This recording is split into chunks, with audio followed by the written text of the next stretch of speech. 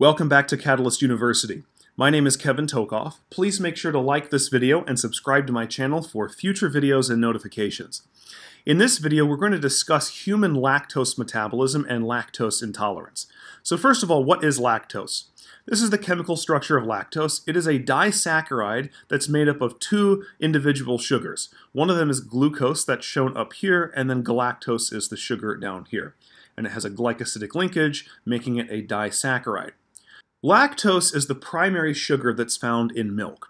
Now, milk is obviously meant to feed infants of a particular species. This is why human infants breastfeed, because they're dependent completely on the mother. They can't go fetch food for themselves, so they need the milk, which has everything they need metabolically speaking. Okay? And the lactose, as we mentioned, being a disaccharide of glucose and galactose, gives the infant some important precursors. So glucose obviously can be used by the cell for energy. That's the primary monosaccharide. But glucose itself can serve as a precursor to a variety of different things like N-acetylglucosamine and a bunch of other stuff, glucuronic acid, that can be used in biosynthesis. Now, galactose is not as much used to fuel the cell. It's not as much used for energy. It can be. But galactose itself is also a biosynthetic precursor. And so there's a lot of different things that can be made from galactose that are important that we don't normally think about. So that's why this is the preferred disaccharide lactose in milk. All right? Now, lactose in infants is going to be able to be metabolized by this enzyme, which is in the brush border of the small intestine. It's called lactase. Now, in some sources, you may see this written as beta-galactosidase. Lactase is a type of beta-galactosidase enzyme. So beta-galactosidase enzymes are enzymes that target usually disaccharides that have a galactose. So this oxygen right here that's coming up off of the position 1 on this galactose right here is actually in what we call the beta position, because it's going up, which is the same direction as this CH2OH is going. That's a little bit of biochemistry right there, but it targets disaccharides that have this galactose with a beta linkage to the other sugar. That's why it's called a beta-galactosidase. But the common name is, of course, lactase, and it converts lactose into glucose and galactose. Now, lactase levels are by far highest in infants, as we can see. Okay, they're the highest in infants, and as we age, the lactase levels are actually going to drop substantially, to the point that when some people become adults, we consider them to be lactose intolerant.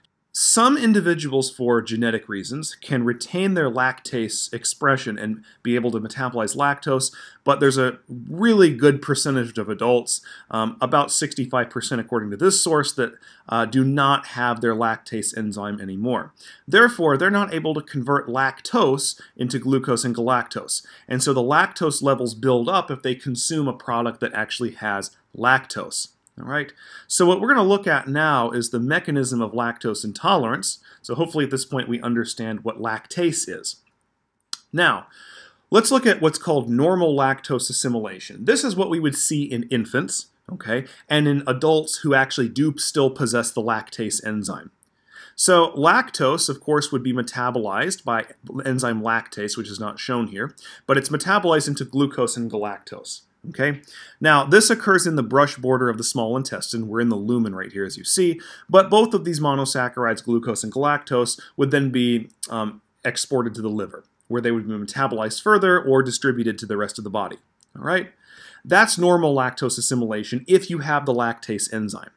Now, if you have lactose intolerance, notice this reaction of lactose being hydrolyzed to glucose and galactose does not occur. This is because in lactose intolerance, you do not have the enzyme lactase. And so what we are to imagine is the lactose levels build up.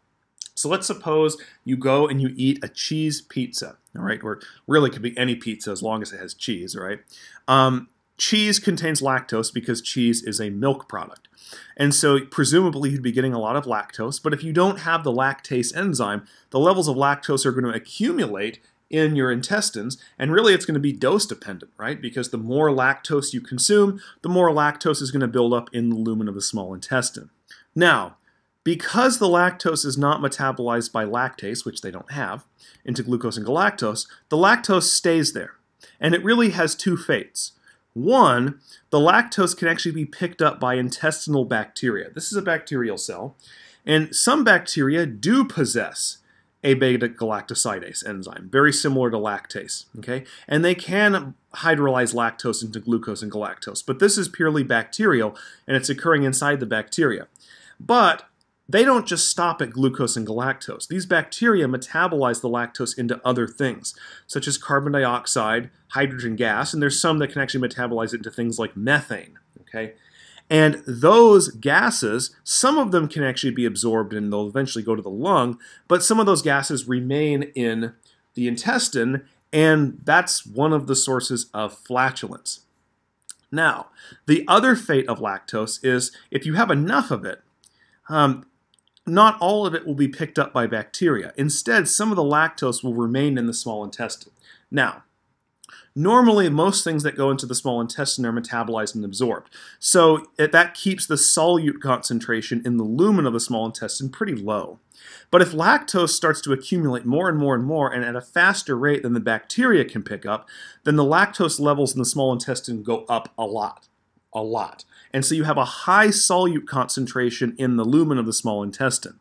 And so if you have a high solute concentration, in other words, a high lactose concentration in here, then you're going to have a high osmolarity, and that's not good. So the compensatory reaction would be for water in the interstitial areas outside of the small intestine, water will rush into and osmose into the lumen of the small intestine in order to balance the osmolarity.